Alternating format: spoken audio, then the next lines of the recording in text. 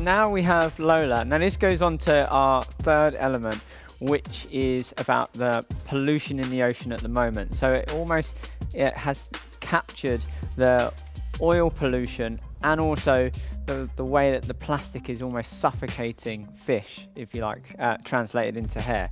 So you can see with Lola's look, again, very visual shape, lots of detail with braiding, and we've made a plastic hair sheet with laminate and then almost shedded hair into it and burnt that with a blowtorch, so you really get those indentations of texture.